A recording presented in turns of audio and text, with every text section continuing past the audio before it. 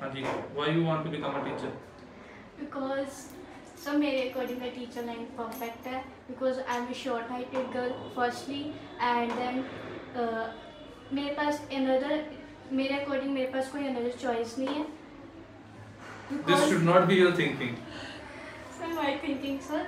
It is my thinking. This is your negative attitude towards yourself. No, sir. This is negative attitude. You consider yourself short-heighted. It's natural. Yeah. Some people are dwarf, some are lengthy, but it should not be So it's like my a compliment. weakness. It's not your weakness. So very according weakness, I'm a short-heighted girl. Because you keep it in your mind. It's an inferiority complex, and it will keep you backwards in life. If you keep on thinking like this, you will never be able to achieve anything. Very negative thing. Sorry, sir. So never underestimate your height, your looks, you being from a weak family.